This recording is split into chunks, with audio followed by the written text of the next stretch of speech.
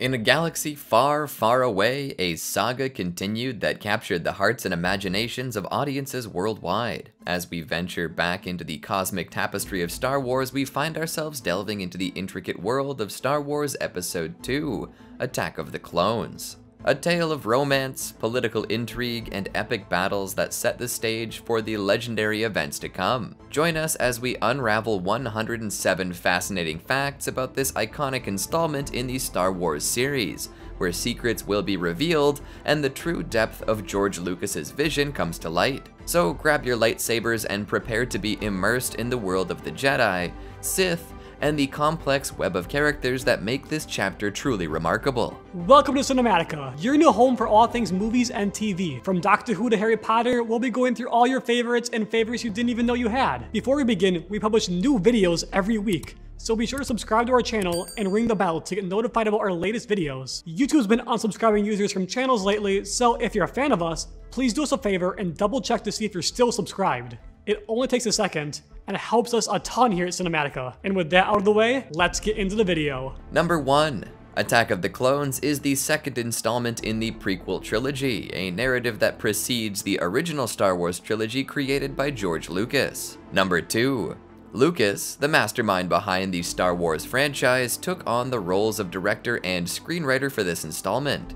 Number 3. Lucas directed the original Star Wars, retroactively titled Episode 4 A New Hope, but did not direct the sequels, Episodes 5 and 6. He returned to the director's chair for the prequels, directing all 3. Number 4. The movie marked a significant technological milestone as it was one of the first feature films to be shot entirely digitally, paving the way for a new era in the film industry. Number 5. George Lucas partnered with Sony and Panavision to create cameras capable of filming an entire movie, allowing for more creativity and streamlined filming and editing processes. Number 6. Even though the film was shot digitally, film reels were still sent to movie theaters to be played on their projectors. The cans containing the reels were shipped under the codename Q-Ball. Number 7. The film was released on May 16, 2002, a date carefully chosen to be close to the anniversary of the release of the original Star Wars movie, which debuted on May 25, 1977.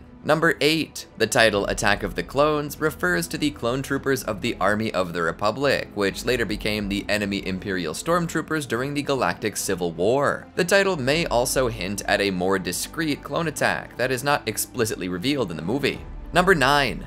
The character of Count Dooku, portrayed by the legendary Christopher Lee, was introduced in this episode, adding a new layer of complexity and intrigue to the unfolding narrative. Number 10. The film had a substantial budget, with an estimated cost of $115 million, showcasing the grand scale of production and the extensive use of groundbreaking special effects. Number 11. The movie was a commercial success, grossing over $649 million worldwide. Number 12.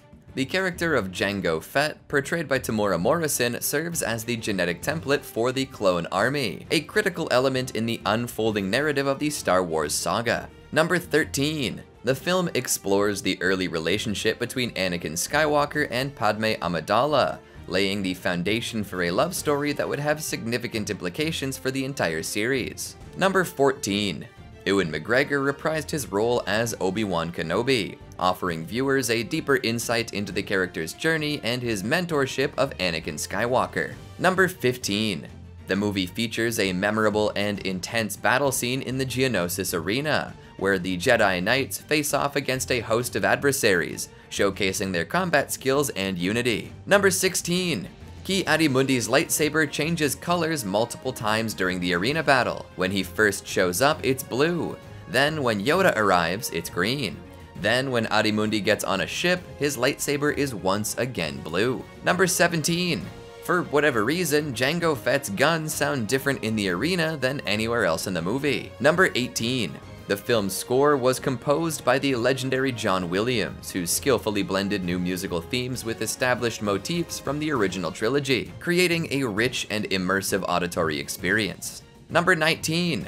Williams underscores Anakin's dark turn with the inclusion of the Emperor's theme to reflect Palpatine's corruption of Anakin's soul, which then transitions to the Imperial March, signaling Anakin's impending transformation into Darth Vader. Number 20.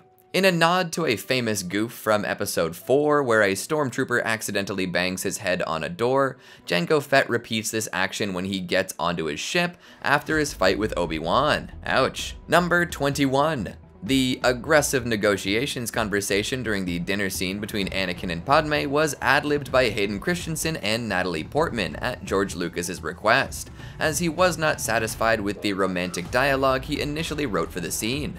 Number 22. Anakin accidentally clips through a barrier while visiting the Geonosian factories. Padme ducks her head through a digitally created door, but Anakin does not, and his head just drifts right through. Number 23. Hayden Christensen, who portrayed Anakin Skywalker, greatly enjoyed filming the bar scene because it was a real set, not just a green screen, providing a tangible environment for the actors. I wonder if any of the beverages were real.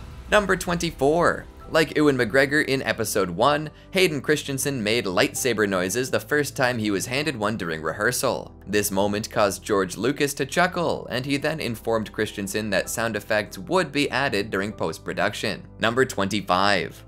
According to George Lucas, Obi-Wan's tactics of hiding in the Geonosis asteroid field teaches the young Boba Fett a valuable lesson, a strategy he later uses to his advantage in adulthood to find Han Solo in episode 5. Number 26. Anthony Daniels, best known for playing C-3PO, made a cameo as a human customer in the bar scene where Anakin and Obi-Wan chase Senator Amidala's attempted assassin. Number 27. Ahmed Best, aka Jar Jar Binks, also made a cameo in the bar scene. Thankfully, the buffoonery and comic antics were kept to a minimum. Number 28. Also visible in the bar's crowd are R2-D2 handler Don Bees and his droid team. Number 29. One more quick bar fact. Obi-Wan says that Anakin will be the death of him. How right he was. The feeling you're going to be the death of me. Don't say that, Master. This foreshadows, or aftershadows I guess, the fact that Anakin as Darth Vader kills Obi-Wan in A New Hope. Number 30. After the negative response to The Phantom Menace, George Lucas reportedly had trouble writing the script for Attack of the Clones. He completed the first draft in March 2000, just 3 months before filming was set to commence. Number 31. To help finish the script, Lucas hired writer Jonathan Hales, whom he had worked with previously. The final draft was given to the cast and crew only 1 week before filming started. Number 32. The boy band NSYNC filmed a cameo for the movie, where members, excluding Justin Timberlake and Lance Bass, were dressed as Jedi and appeared in the background of a scene with Obi-Wan and Master Yoda. However, the scene was cut, possibly due to the backlash received after news of their cameo leaked. Number 33. Despite the negative feedback about the character Jar Jar Binks from The Phantom Menace, George Lucas defended the character, attributing the dislike to a rejection of humor by the fans. Number 34. George Lucas pranked the cast and crew by releasing a second draft of the script with the working title, Episode 2, Jar Jar's Big Adventure. Personally, I think that would have done even better at the box office. Number 35.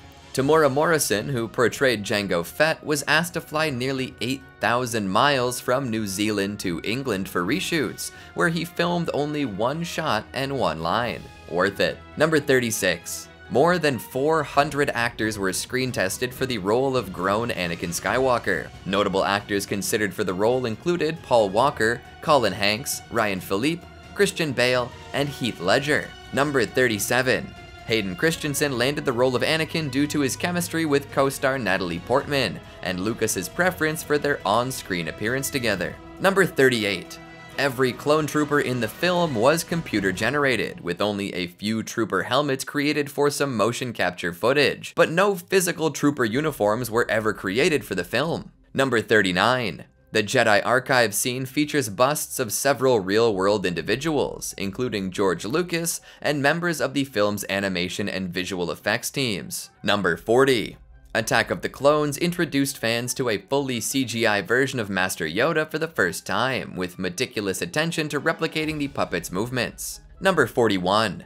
Lucas insisted that the animation department replicate Frank Oz's puppeteering style down to the smallest detail, including the jiggling of Yoda's ears with every head movement. Number 42. The original concept art for Count Dooku depicted a darker female character to contrast with Padme. This concept changed when Christopher Lee joined the project, but the art later inspired the character Asajj Ventress in the Clone Wars animated series. Number 43. The pilot clone trooper's helmet displays the number 1138 in tiny LED lights during a scene with Mace Windu in the final battle, a reference to George Lucas's first feature film, THX 1138, a tradition carried throughout the Star Wars universe. Number 44. Film critic Roger Ebert gave Attack of the Clones a 2-star review, his lowest ever rating for a live-action Star Wars movie, citing a lack of quotable dialogue and diminished impact of the visual imagery. Number 45.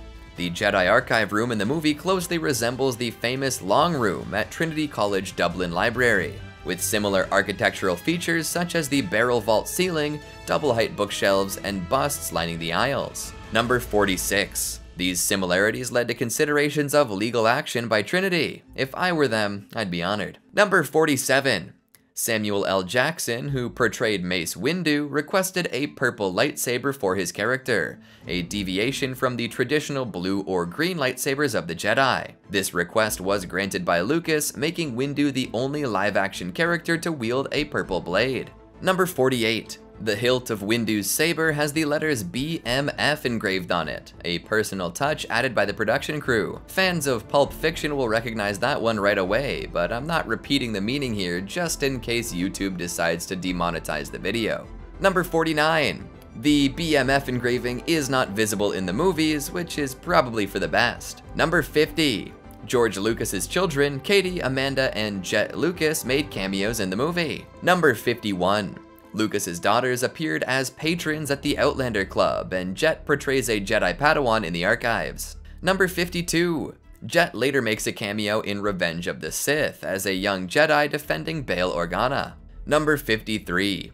After making Attack of the Clones, Ewan McGregor appeared in the movie Black Hawk Down, which required him to be clean-shaved and to have an extremely close buzz cut. New scenes with Obi-Wan Kenobi were then added to the film in post-production. Since McGregor had not had enough time to regrow his hair or a full beard, he had to be fitted with a hairpiece and a prosthetic beard, which is often easily distinguished from his natural hair as it appears in the rest of the film. Number 54.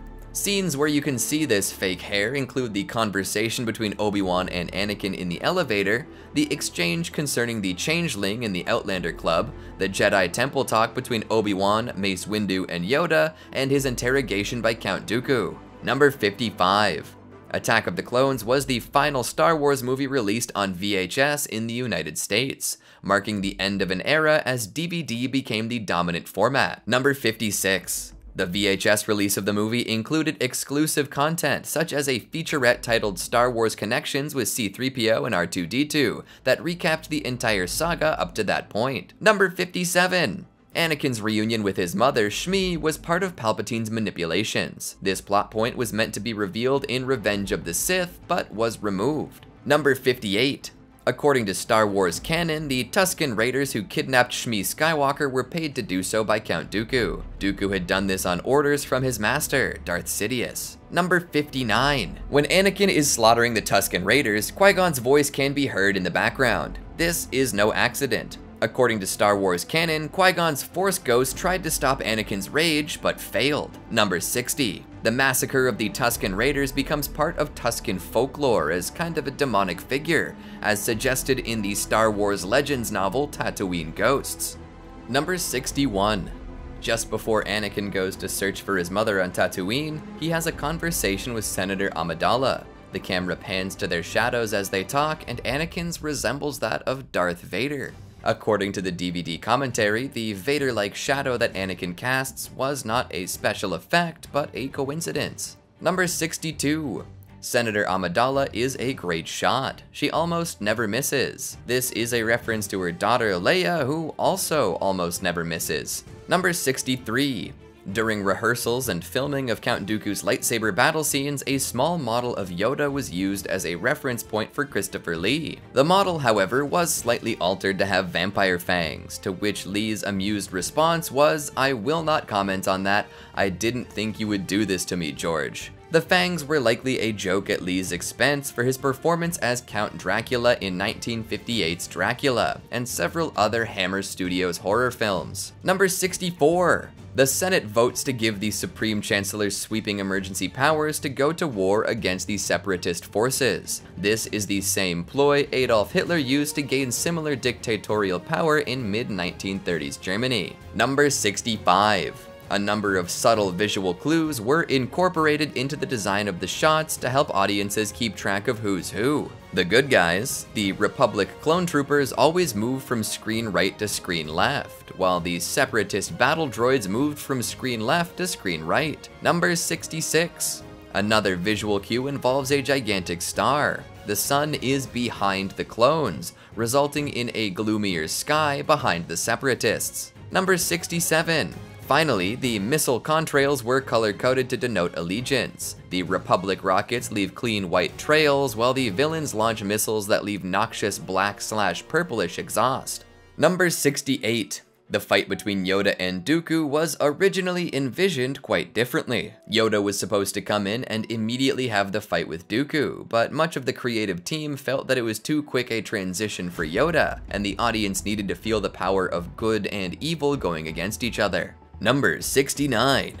The duel between Yoda and Dooku, who was once Yoda's apprentice, goes through 3 phases: using the Force to launch and deflect projectiles, Sith lightning, and a lightsaber duel. Yoda reveals his lightsaber for the first time, showcasing his skills in combat. The duel ends with Yoda showing empathy by saving others, highlighting the difference between the Jedi and Sith philosophies.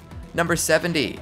There was also footage shot of Dooku using either Obi-Wan's or Anakin's lightsaber in addition to his own against Yoda, but these moves did not make the final cut. Number 71. This is the only Star Wars movie where the camera shot tilts up after the opening scroll to start the scene. In all other Star Wars movies, the camera shot tilts down after the scroll. Number 72. Dex's backstory was that he was a former mercenary and explorer. He and Obi-Wan had served together on a couple of missions, forging a bond that is evident in their camaraderie on screen. Number 73. The character Aayla Secura, played by Amy Allen, was not created by George Lucas. Secura first appeared in the 19th issue of the Dark Horse Comics Star Wars Republic series, Part 1 of Star Wars Twilight. Lucas was so impressed with the character that he decided to have her in the film. Number 74. When Watto is seen on Tatooine, flies are buzzing around him. The crew had recorded sound effects of flies buzzing around the horse dung at Skywalker Ranch, and they were happy to finally be able to use the sound that they recorded. Who knew horse dung could be so exciting? Number 75. The death sticks that the pusher tries to sell Obi-Wan were a hallucinogenic drug, and their name is an obvious reference to cigarettes. According to Lucas, much like with cigarettes, with each dose the user's life was shortened, and the successive dosages took away larger chunks of their lifespan, and with each successive dose, the desire for a harder reaction increased. Lucas inserted this personally into the film because of his strict views concerning smoking. Number 76.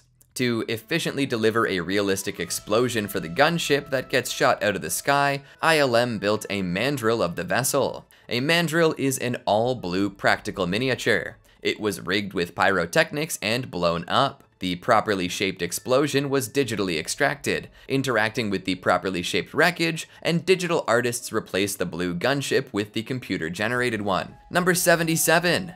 The assassination attempt on Padme Amidala at the beginning of the movie parallels real-world historical events. It resembles the assassination of Archduke Franz Ferdinand, which sparked World War I and the burning of the German Reichstag in 1933, which Adolf Hitler used to seize absolute control of Germany. Number 78. The assassination attempt on Padme was carried out by a chain of individuals, the assassins Zam Wessel and Jango Fett, who were working for Count Dooku, who in turn was working for Darth Sidious. This complex conspiracy is presented as a mystery that unfolds throughout the film. Number 79.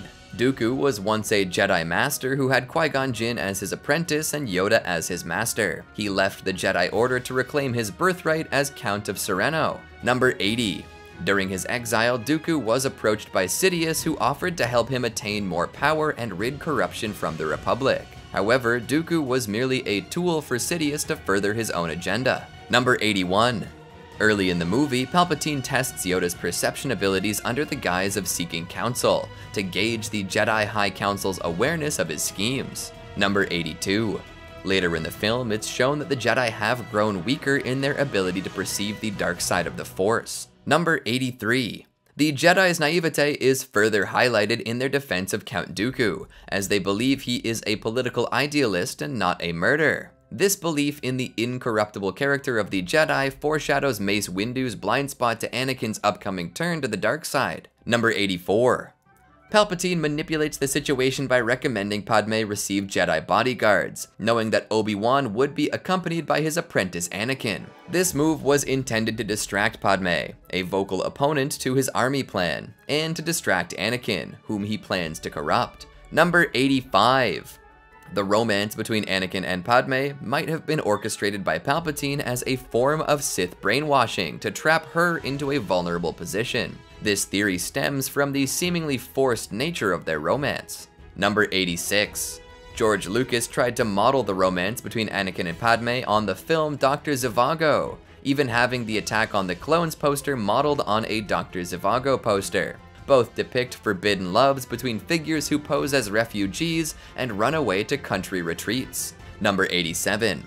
However, the romance in Attack of the Clones is criticized for not having the depth and moral complexity that is seen in Dr. Zhivago. Number 88.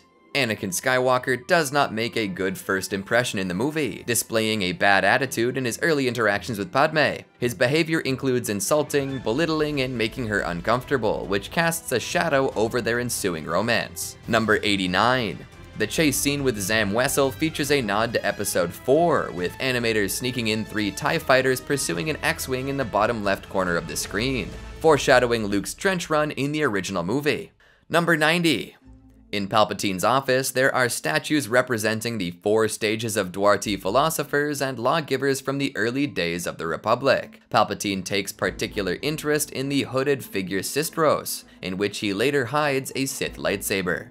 Number 91. On Naboo, you can see what looks like the Millennium Falcon, but these are actually generic YT-1300 freighters. Number 92. The actual Falcon does make a cameo in Episode 3 though. Number 93. R2-D2's ability to ascend stairs but not descend them is highlighted in the movie. This ability was later justified in many fans' headcanon by R2 using his boosters, which are revealed later in the film. Number 94. The Kaminoans had originally been building a clone army at the orders of Jedi Master Sifo Dyas. Originally, this character was supposed to be an alias for Darth Sidious, but a typo in George Lucas's script turned it into that name, prompting Lucas to develop a backstory for this new Jedi character. Number 95. Sifo Dyas's backstory was later expanded upon in an episode of The Clone Wars. Number 96. The clones were cloned from bounty hunter Jango Fett, who was raising one of the clones, Boba Fett, as his son. Number 97. Jango's armor is Mandalorian, a design derived from the people of Mandalore who brought him in as a foundling. Number 98. The clone trooper armor is also derived from the Mandalorian design. Number 99. In the background of the garage where Anakin confesses his act to Padme, you can spot Luke's landspeeder from A New Hope, and an early version of the T-16 Skyhopper that Luke flies in the original trilogy. Number 100. As Dooku flees, he reveals the preliminary blueprints for the Death Star. Due to the early construction of the Death Star in Geonosis, the Geonosians were exterminated via sterilization ordered by the Emperor, leaving only one survivor named Click-Clack. Number 101. During the confrontation with Dooku, blue and red light flashes across Anakin's face, signaling the moral tug-of-war between good and evil within him. This scene foreshadows Anakin's gradual loss of humanity as he succumbs to the dark side of the Force. Number 102. The movie ends with Sidious, aka Palpatine, overseeing the clone army, a scene that is set to the Imperial March, hinting at the rise of the Empire. The conflict between the Republic and the Separatists is orchestrated and manipulated by Palpatine, who plays both sides to further his own agenda. Number 103. The secret wedding of Anakin and Padme is visually similar to the final shot of The Emperor Strikes Back, with Anakin and Padme framed alongside R2-D2 and C-3PO, just like Luke and Leia were in the original trilogy. Number 104. During the wedding scene, as Anakin's cybernetic hand holds Padme's, the soundtrack includes a soft heartbeat sound, hinting at the future birth of Luke and Leia. This detail, although subtle, serves to connect the prequels to the original trilogy and foreshadows the central role that the Skywalker siblings will play. Number 105. Attack of the Clones was nominated for an Oscar for Best Visual Effects at the 2003 Academy Awards. The eventual winner was Lord of the Rings: The Two Towers. Hard to believe that these famous sequels were released in the same year. Number 106. This was the most expensive Star Wars film ever when it was released. The estimated budget clocked in at around $120 million. The Clone Wars kept that title until The Force Awakens in 2015, which cost around $200 million. Number 107. Many people consider this to be the weakest entry in the Star Wars prequel trilogy, which would have made it the weakest Star Wars overall. These days, folks seem to be more angry at the sequel trilogy though. Let us know what you think about this down in the comments. We've ventured through the intricate tapestry of Episode 2. From the dark manipulations of Palpatine to the blossoming yet doomed romance of Anakin and Padme, we uncovered secrets and details that breathe life into this chapter of the Star Wars saga. As we leave the realms of conspiracy and warfare, remember, the Force will be with you always. Thanks for watching, we'll see you next time. Did you enjoy our list? What facts do you think we missed? Let us know in the comments below. And while you're there, like and subscribe to see more great videos every week. And remember, Frederator loves you.